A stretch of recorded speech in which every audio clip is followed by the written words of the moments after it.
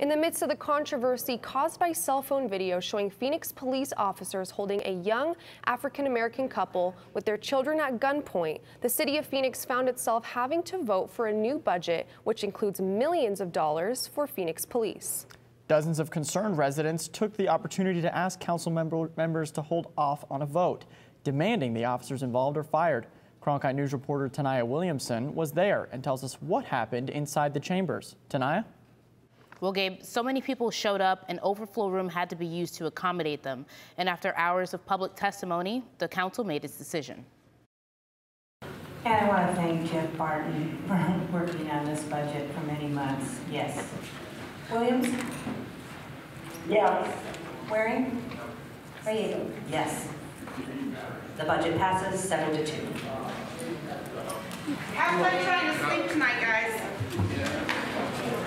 By a vote of 7-2, the Phoenix City Council approved a new budget Wednesday night, despite objections from residents. My family was harassed by police back in 2009. When we approve things like sound cannons and military-grade weapons, it lets the whole force know where the priorities are. Testimony after testimony recounted difficult and at times deadly interaction with Phoenix police officers. Most of those who spoke at the meeting opposed passing the new budget.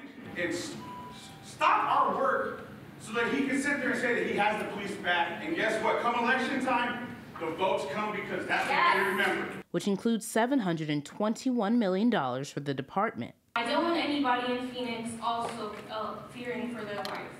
If they're black, if they're brown, if they're LGBTQ, if they're anything. Residents are asking for accountability, increased use of body cameras, better training of officers, vetting of recruits, and an improved reporting system for bad behavior.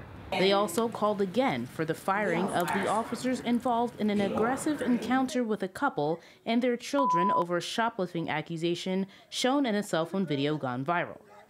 We need to hold these officers accountable. I'm a licensed professional counselor. If I display unethical behavior at any time, my license is revoked. How come theirs isn't? Why do we keep allowing? However, despite the passionate pleas to hold off on a vote, the council ultimately gave it the green light. Some council members assuring the public, despite the difficult situation, they hear their concerns. I know that it's not easy. I know that it's been years in the making, and I just want everyone to know that I'm here to make change. The vote comes less than a day after thousands of people gathered at a community meeting centered around the May 27th incident. For now, city leaders will only say that the investigations into the actions of the officers continues. In the broadcast center, Taniyah Williamson, Cronkite News.